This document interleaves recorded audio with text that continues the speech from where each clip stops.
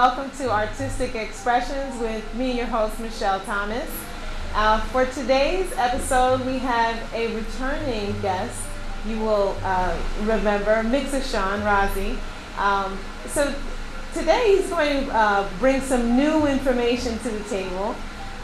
He has some added information as far as his music. He's going to play for us, and we're going to have a candid conversation about the things on his mind. So enjoy the show, and thank you for tuning in. Hold your head as high as you can, high enough to see who you are, little man. Life sometimes is cold and cruel, maybe no one else will tell you, so remember that you are black gold, black gold. You are black gold. Welcome back to Artistic Expressions with me, your host, Michelle Thomas, and with me I have Mixashawn Rozie. Hi. Hi, how you doing? Wonderful. Thank you for joining us. Oh, my pleasure. Again. Yes. Yeah. Well, today I want to talk about time. Time. Because time is my business, being a musician. Yes. And, time is so misunderstood.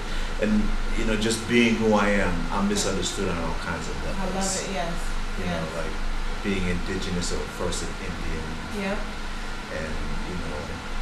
And of course the age-old question of race, which we're so involved in right now. Yes. Identity crisis people have. So I'm going to try to clear up a little bit about just our conception of time and where we're at, and then I'll play a little bit of music. But before I do that, let me just say that lately I've been really doing a retrospect on not just on time, to how I perceive things, but also my music. So at this point, I like to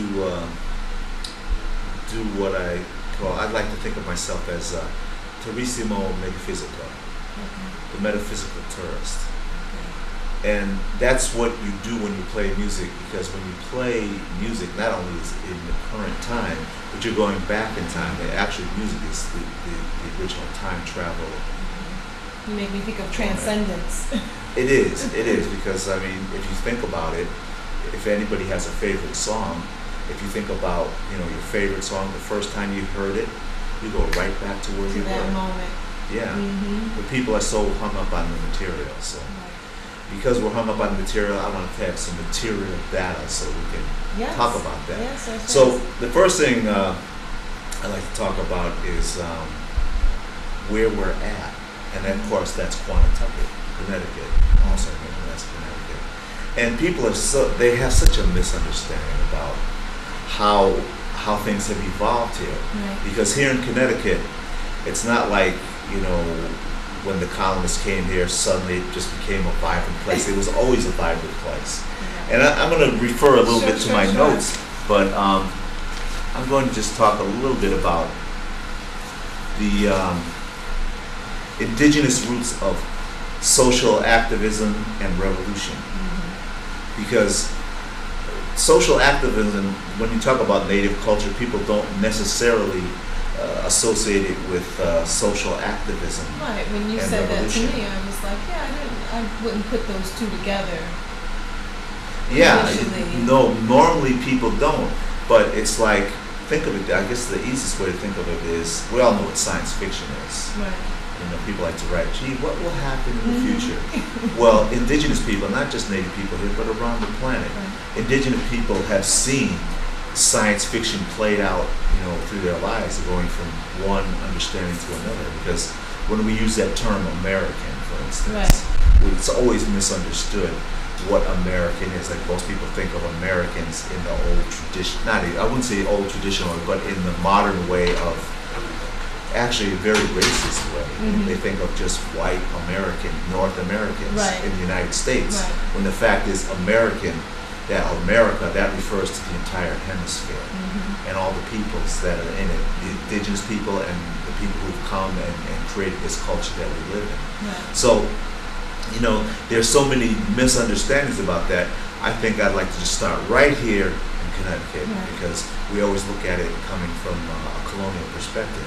And that's another aspect of time that we don't really talk about, but it's very important, because when you're talking about history and time, if you're going to go back to the history of Connecticut and you only start at the colonial times, then that's one aspect of time that slice. Yeah, one slice. There's a lot going on. Oh, lots. Colonists got here. Right, and even now the scientists, the modern scientists, when they talk about before colonial period, they only talk about the Ice Age and what happened 25,000 years ago. Right. While that's important, that's not really going to tell us how we came to about now.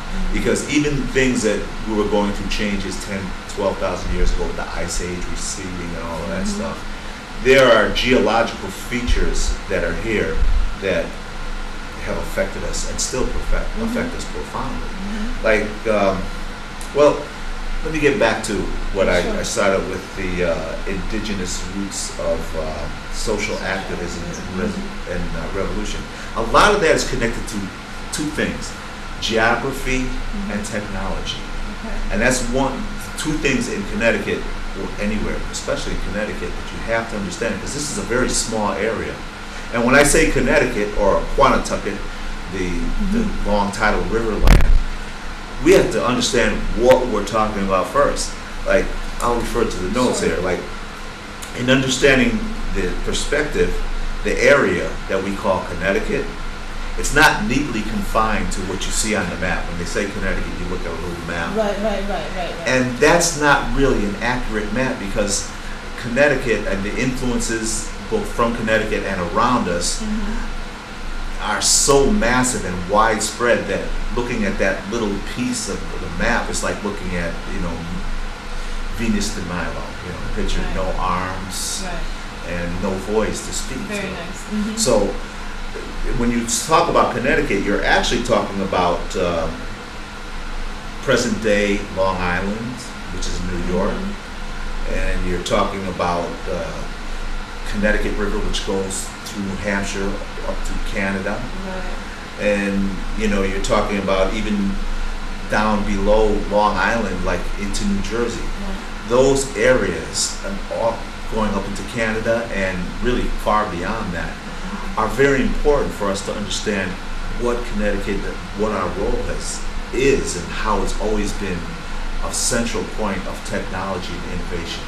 So, with that in mind, I'm going to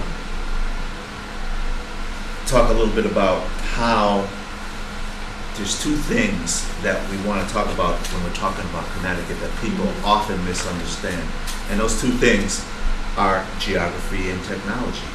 Now, number one, the geography is that vast connected water system, which is both oceanic and fresh, meaning that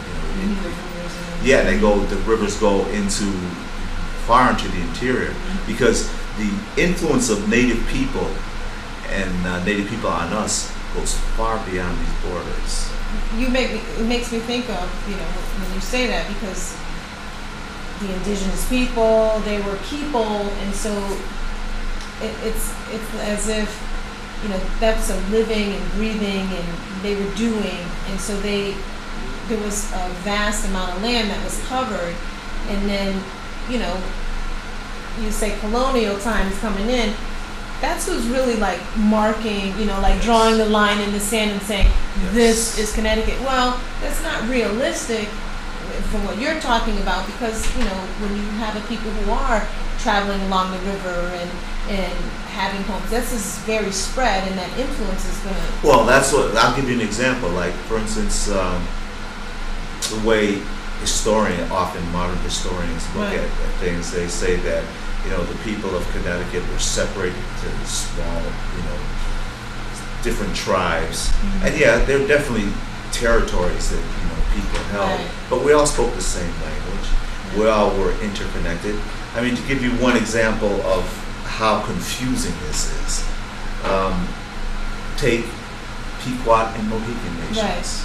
Now, when we speak of the Pequot and Mohican nations, first we know, not many people know, some people know, there are actually two Pequot nations presently, the Eastern and the Western Pequot, and Mohican nation, of course, everyone knows. But what's interesting, the founder of the so-called Mohican Nation, Uncas, was actually a Pequot. Okay. And his father-in-law was Sussecuss, who was the sachem, not the chief, but we say sachem, who opposed the English. And during the conflict between the English and the Pequots, there was Uncas actually, being a brother-in-law to son-in-law to Sussecuss, murdered his own father-in-law and presented his head to the English. Oh wow! Okay. So I mean, we really have to understand when we talk about colonial times, it's a very painful period. The way that, because I mean, I work in the public school systems, multiple and I see, levels, and I see how That's why I'm taking the time to do this, because history is so layered with so many missed half-truths. I won't even say lies. I'll just say half-truths that are twisted. Yeah, they're twisted to follow this colonial dialogue. Right. It's to move the minds for a certain agenda and a certain mind frame. Right. Yes, and it has been working for hundreds. Well, I mean, speaking of that, I'm taking this time because it really upsets me, especially since I'm I work. Our vacation, one of our holidays has been taken away, and of course that was for Columbus, which it has another person, in deep controversy. Sure. The fact that we were celebrating a man who got lost and was actually today, what the actions he did would actually be considered, crimes against humanity. Right. But so now that they don't honor Columbus on Columbus Day, they took the holiday away completely. Right. Which is, this is more an example of why we really have to look at history. It's extremely important. Now, getting back to Connecticut and the history, I'll give you another example of how widespread our influence is. There is the so-called Ojibwe people, Anishinaabe. It's a traditional way you say it. Now, in the present time, the Ojibwe people live in what's now Wisconsin and Minnesota and Canada. That's like the main body of it. But about 500 or 600 years ago, the Ojibwe lives right here. That's why even today, people who are studying and when I say studying Algonquin language, like the Ojibwe are the Algonquin speaking people. Most of the majority of people who were indigenous people who lived in North America spoke Algonquin. It's true from the East Coast to there are pockets of Algonquin speaking people all to the West Coast, and Algonquin based languages that go all the way down to the Caribbean and reach into South America. And one of the reasons this is getting back to what I was saying about geography and technology. And the technology part of it that people don't understand is, I'll use a word that comes from my Wampanoag brothers, but sisters, which is mashun, which is another word for saying canoe. Now, understanding, as I said, technology and geography, the geography, most of us, if we're not familiar, connected to geography. When you're talking history and you bring up the term technology, we're 2015, and so the word technology has an entirely different meaning now. And so you say technology, and immediately the mind goes to some electronic or some higher form, as opposed to something primary technologies, original technologies. Because human beings, we're technological by nature. Without technologies and dogs, we wouldn't be any. No, it's true. Those two factors are extremely important. So getting to the technology, canoe is like basic technology, and it's one of the original time machines, because time and space a canoe is still used for time and space, traveling through time and space. Whereas, for instance, when the colonists came here, the technology they used is not used anymore. But canoe technology, the technology of building wigwams, it's still used.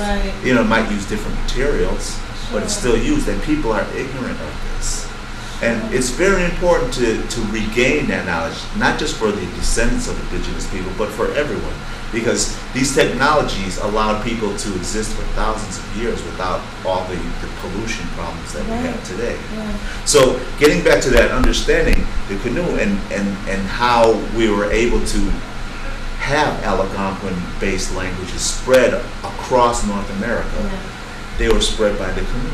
And people had connections that they would, and relationships that they would build with each other. Like, as it said, for instance, the Ojibwe people. You know, when I lived in Minnesota, I was taking a ride to the airport in a cab. I was talking to the cab driver. And it was funny because we started talking and he says, oh yeah, I love the water, I love canoeing. I lived on Pequot Lake. I said, Pequot Lake? He says, yeah. I said, in Minnesota? He says, yeah, Pequot Lake. I said, oh, well, that's interesting. I didn't know there was a Pequot Lake. He says, yeah. And when I was a kid, they always taught us that it was named by the Pequot people. Right. Now, if you just looked at history the way that's taught now, especially Native history, they weren't taught that there's a connection between the Ojibwe. Yeah, and that's a very important connection. And those relationships. Now, there's a positive connection between the Algonquin-speaking people of Connecticut and the Ojibwe people in the Midwest. It's a very good connection that has always, for centuries, it's been a lot of intermarriage and interaction that people have done. But now, I'll get onto the other side of that tip of geography and technology, how some of the relationships became violent and unnatural. Like, for instance, the violent relationship that evolved between Ojibwe people and Dakota people.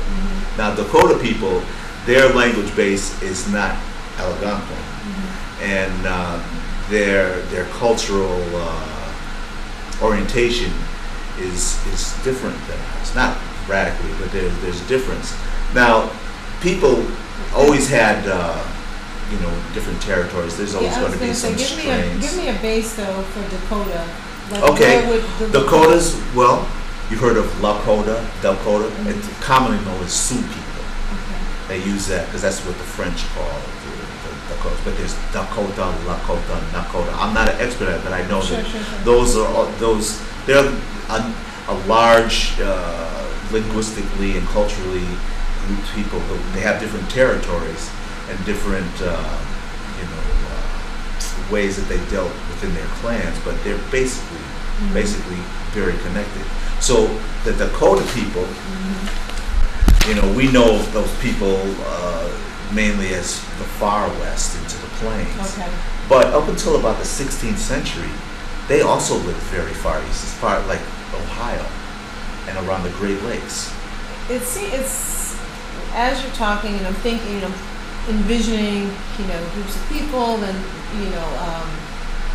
having this interconnectedness and everything. And that one point is history is rewritten horribly, where it's disjointed, and that agenda speaks that there were not these connections, that was these separations, but logic kind of gets in there, and it doesn't even make sense for it not to be interconnected. Because of the way. Well, I mean, we have to understand what what this really boils down to is like, as talking about earlier, time, our conception of time.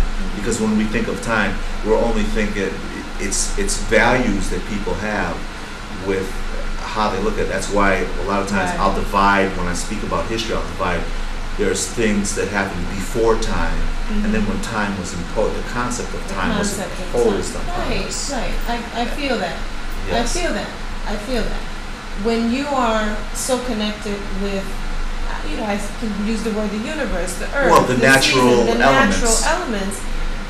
Yeah, you're on the time of nature, or how that there's a cycle. It's more a cycle than there's some time, and then now you place. Well, time as we know it is a Roman conception. Right, and that was placed on us to say, okay, now we have a time for this or a time for that, as opposed to the cycling through. Right, and we have to understand that those times were created with very different worldviews. Like, for instance, in Native view, we always consider what is going to be the effect for the next 7 generations. Yeah.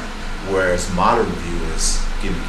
Right now, Money, time is money. And maybe think about the next generation because of their kids. Right. But outside of that, or how to separate them from what's been created, the waste that has been created. Right. But getting back to what I was saying about the interactions, like interactions between Native people have become strained as a result of some of this imposition of colonial. That's what I was going to say. Is that from? Because I keep hearing like the East, but then everything kind of goes west. Is that? Are you speaking of like the colonial influence and that movement? Well, or there's something movement. different? Even within, if you go back to what we're talking about, Rome, the Roman imposed time. Yeah. If we were really to study the history of Rome, yes, it started in Rome, which is present-day Italy. But Rome, as we know it, actually comes from what's known as Turkey today, in Istanbul or Constantinople. That was the main Roman. The empire in Rome, which it really started, just like in the United States, everything shifts west because it was better that way. Right. Well, things were shifting east back in those days. And when Roman Empire made a re-emergence after they were sacked by the German tribes, it was the Eastern Empire that actually preserved a lot of that. And the same thing with the movement of West, West. A lot of the traditions that have been saved moved west. Okay. And what I was getting to is there a remnant in the East? There's still definitely remnants in the East, but a lot of the knowledge, cultural knowledge, has been kept. People move west, and there's more to go into it for that. But one thing I wanted to point is that I was getting to is within that movement of west, that westward movement, interaction between Native people started to break down. Like getting back to the Dakotas and the Ojibwe, two powerful groups of people. And they always had, their skirmishes, but they also had a lot of interaction, positive interaction. But as colonial influence came in, technology played a part again. Because the Ojibwe were closer to the colonialists, sort of just physically closer. So they had treaties and alliances. Access to the fur trade was the thing that really opened up the interior of the country. It was the fur trade, and as a result, the Ojibwe were very much part of the fur trade, just as the five nations began. But for this conversation, we're just talking about the Ojibwe. And because they were able to trade with the Europeans, they were able to get firearms and steel. And that gave them a technological edge over the Dakota. And as a result, from the last, from the 16th century on, there's a long history of like blood feuds and battles that go on between the Lakota and Dakota. Very much like the Pequots and the Mohicans in the historical time, because as I said earlier, Uncas, the founder of the Mohican Nation, started out as a Pequot.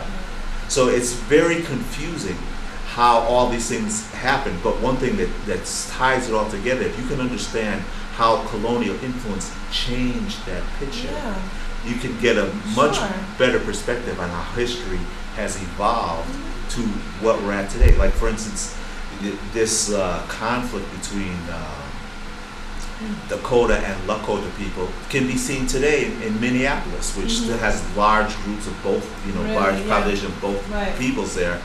And there still is, there's still a lot of intermarriage. And the funny thing about it is, a lot of these people who are Lakota and Dakota often tend to be very revolutionary and radical people. Like, for instance, Leonard Peltier.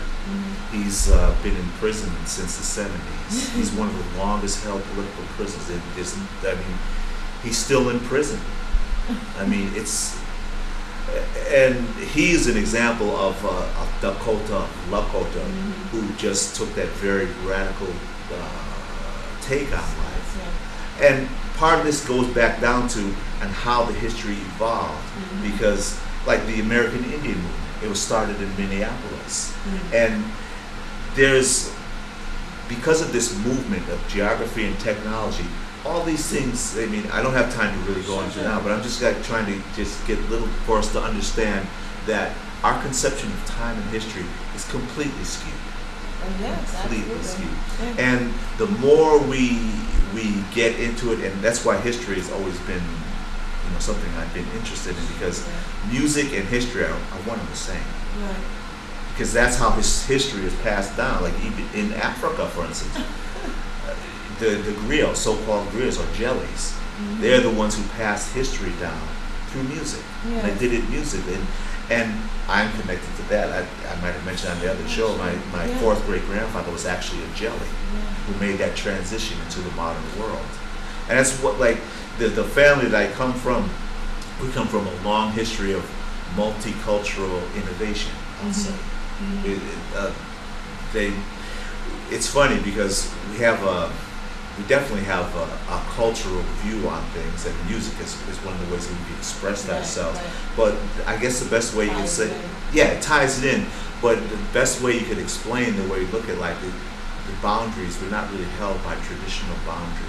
Right. Like last night I was watching, I never saw it when it came out, Guess Who's Coming to Dinner? Okay. And it's a very interesting movie, but, with Catherine Hartford's Catherine Hepburn.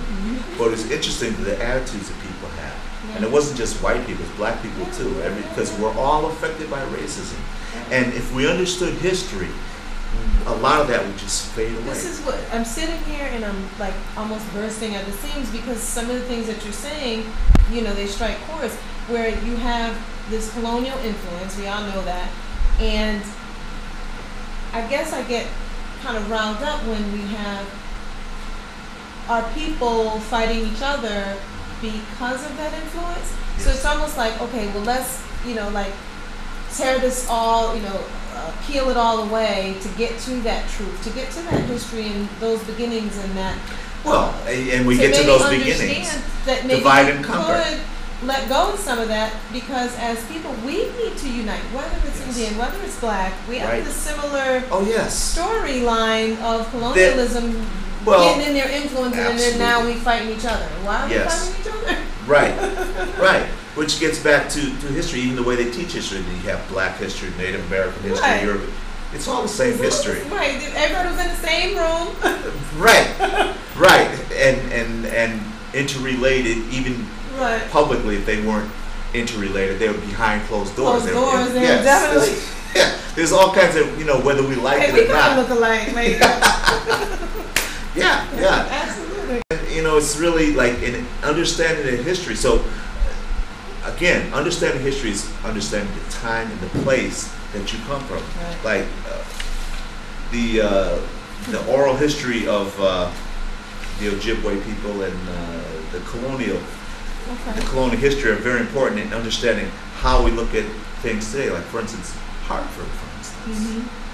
Hartford is a great cultural icon, technological and cultural, but it always has been, because before European colonization, this was the center of the corn trade. That all these fields you see around, those are ancient, that they became expanded when the Europeans expanded, but they've been there. They've been used for hundreds and hundreds of years. And this area we call Hartford, a Sukad, which means black earth, has always been very rich, and it's always been the center of the corn trade for this region. So our influence, even before European colonization, reached across New England and down into what is now the Mid-Atlantic states, but especially this region. And like, for instance, the Wampanoag people of what's now Massachusetts, they're very closely related to us. We've always had good relationships with the Wampanoags, and and relationships with the Narragansetts and the Shinnecock, the Montauk's.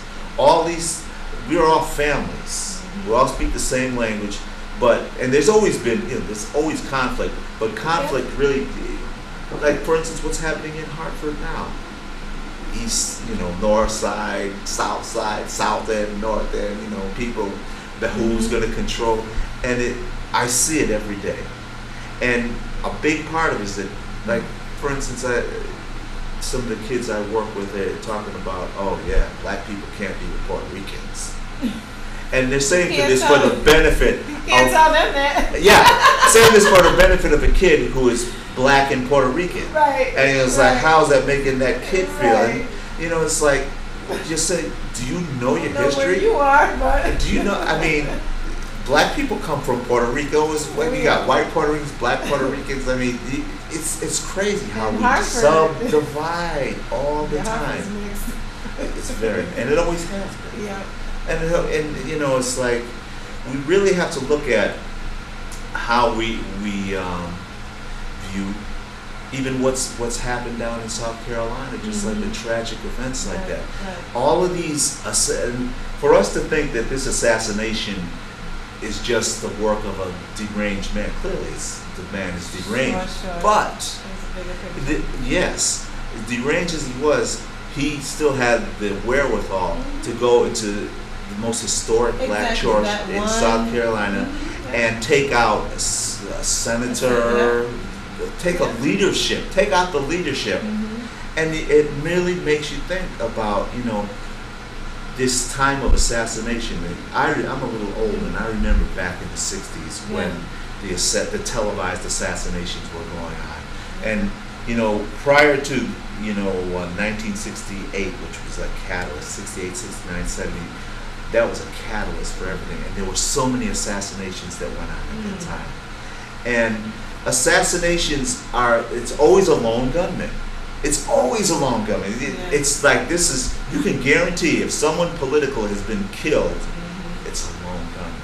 I mean, even going back to President Lincoln, when Lincoln was assassinated, we know the history of how the Civil War was going, that the war was just going, continuing and continuing. The Confederates were losing, but they weren't going to give up. And the prospect of having a projected guerrilla war was very real, right into 1865. And then when the treaty was signed, when, you know, the surrender was signed, it almost makes me think, why is it that President Lincoln was assassinated immediately after the war? And his vision of what the United States would become, Reconstruction, was radically opposed to what the Confederates would have never signed a surrender had they knew that they were going to have to actually adhere to those Reconstruction as was projected at that point.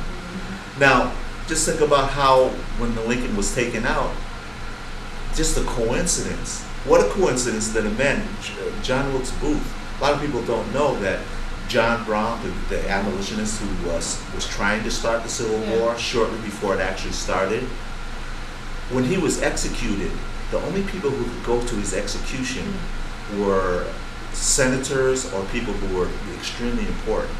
John Wilkes Booth was front and center for that execution, and no one brings that point up. How it is that a Confederate, sympathizer could be in the theater, with Lincoln. They're not watching him. The president's completely unguarded.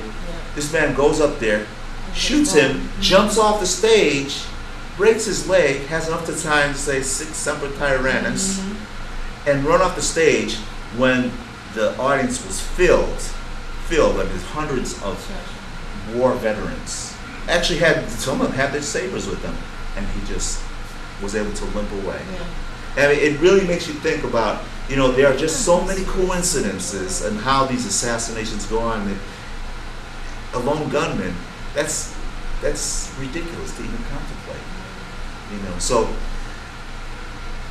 I don't know how long I've talked here. I don't know how much time we have. But I don't want to.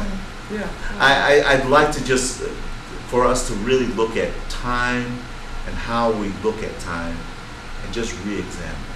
And part of that is going to get back to in my music, my art form. Absolutely. The metaphysical tourist.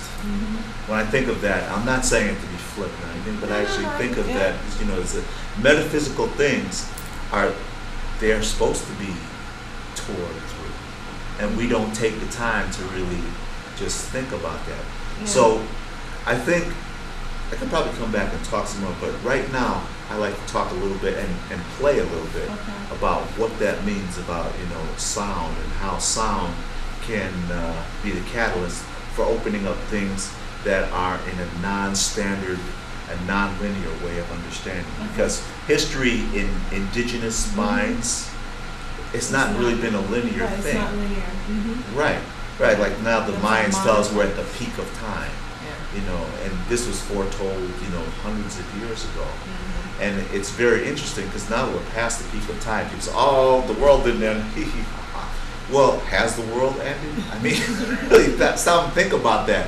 The things that, I mean, even the beginning of the 20th century, things have faded so much, but there are still those things that are still with us. So time is not something that has a corner here and a corner there and it's a square. It doesn't move like that. Time is something that, you know, it gradually moves in a circular manner, which you'll still have some elements that are from the past that are still with us. I think that all of the things that were placed on us and put on us even in modern times has really taken us so far removed from our natural being, our natural state of mind, our natural physical being, and so we miss what's obvious in front of us. Where people, let's say, you know, to and fro and going to work and this and that, miss the weather, right? They rely on the weatherman to give them direction on what's going to happen today. How about walking outside, right, and assessing the trees and the grass and the air and the birds? What are the birds doing? Exactly. We've lost that, and that's knowledge and intellect. It is knowledge and intellect. And for instance, the moon. We don't pay, like, the cycles of the moon. People will tell you, oh, well, it's not officially summer until June 21st. And it's like, you know, well, yeah, you can go by that if you want. Right. But the fact is, I watch when the robins come, I know spring's here. That's what I'm saying. You know? It changes. Even if there's snow on the ground. It's not that specific date because it's not. Life on Earth is not tied to that one specific thing. It evolves, and like the moon is further than it used to be, and so that affects the water, that affects the season. Yeah, and we very much so. You know, we're just relying on this paper calendar that lets me know where, and you miss, I think. Well, you miss so much. Look how many people don't swim in the waters around here. Right. Or they tell, oh, it's too cold, I can't go swimming, or they have to have an official time to go. This is all mind control. This is all about control because the imposition of time, and I say imposition of time because the imposition of time is built around an economy that is controlled by the few and not by the people. And that's a very important point to understand because I don't have to tell anybody, big money and how things are run has very much to do with how we live our life. Whether or not we're going to be happy, whether you have a good life or you have a miserable life, you're scuffling. I gotta go to work. You know, and even understanding what work is. What is work? Yeah. What is the purpose of work? What is it that you're doing that really has an impact on what's important? Okay, Now you're evaluating the value system in what you have and where that falls in line with that. As far as why am I toiling? For what purpose? And for whom am I toiling? And all of that, and so you got to really evaluate. You do. Well, I think people are because even now things are changing. So like the internet has changed. We've seen the last 20 years. It's like changing. Well, the 3D printer is going to do the same thing. Yeah. Oh yeah. I mean, artists know this. I mean, factories are going to be displaced, just like everything has been decentralized from the internet. Everything's going to be set. Once we have 3D printers. Accessible by the masses. Oh my God, there's going to be all kinds of little companies, startup companies that give you everything you want. You don't have to go. You don't have to go, you know, to foreign places to get what you want. All of these just resources that we have here. Plug it in, there you go. Yeah. So let's go back though to for your music. Yes. Bring that in. Okay. Well, the music is the anchor that really allows me to see things because things can be so confusing in life as it happens, it's hard to decode it. Yes. But when you take time to listen to music, to whatever your art form is, because human beings by nature, as I said, we're technological, well, that automatically says that you're an artist as well. Yes. Because technology is art. Yes. It just depends on how we use it. You know, and the way that I look at technology and art is form follows function. You know, people say art for art's sake. Well, yeah, that's all great, but the fact is, the art is following some kind of function, and if it's got that function, art just makes it all the more better. Because I mean, if you're not being beautiful, why should you live? You know what I mean? It's like, what are you doing here? You know, I've heard so many times people say, you know, that people really have a hard problem with looking at the non-material world. Yes. People get into huge arguments. Yes. This is I mean, where we are. yeah, I mean the material world. Right, but they have an issue with the non-material world. We're losing that connection. We're losing that ability. People are losing that. I mean, but there are pockets, though. I say that, but then there are pockets. You have pockets of people who are into the metaphysical and who are into. Well, there's pockets all around. I mean, Sure, the world. We're at a point now where people are just going to have, okay, now, which way are you going to go? Are you going to go in the completely material view of the world, or are you going to take the view that the material, what we see material, is just a shadow of the spiritual world? Because the spiritual world is indestructible. It can never be destroyed. And if you believe science, if you believe that, you know, we're made up of molecules, the same molecules that were here 10 million years ago, the same ones that are here now, then you have to believe in spirit. I mean, how can you not? However whatever God you want to go to. There is a term in science where there's a lot of scientists who are like, the more they do the facts, the more they do, they turn and they're like, oh, it makes me even believe more in the spiritual because of yes. It, you know. Yes. So. The spiritual is very important.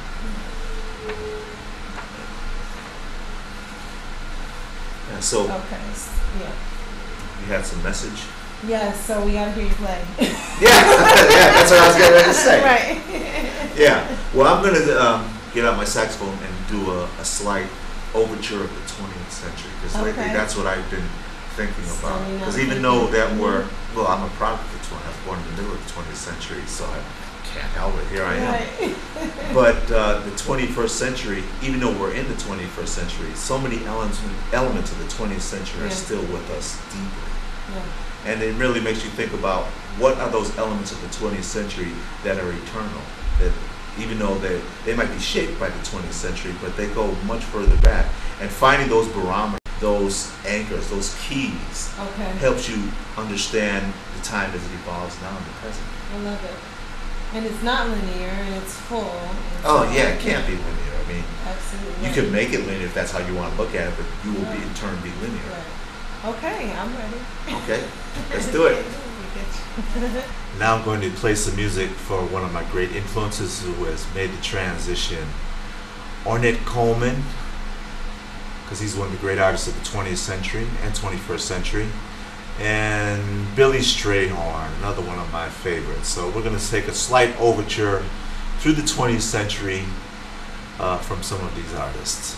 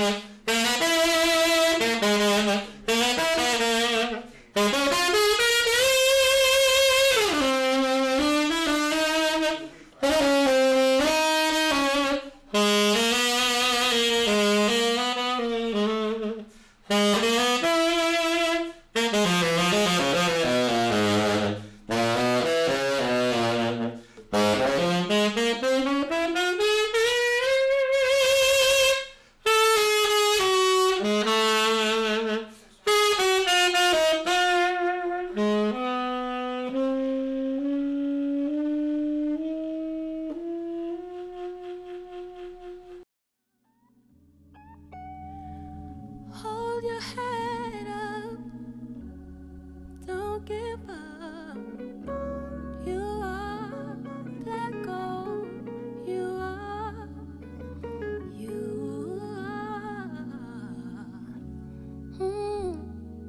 black gold. Shoutouts to Artistic Expressions, and I support the arts. This is Mixashawn Rozie. Hi, my name is Shandia. I'm a model. I'm giving a shout out to Artistic Expressions, and I support the arts. Hi, I'm Rita McGuire. I'm a painter. Shout out to Artistic Expressions, and I support the arts. What's up, y'all? This is Joe Young, writer, cartoonist, film producer. Shout out to Artistic Expression, and I support the arts. Peace.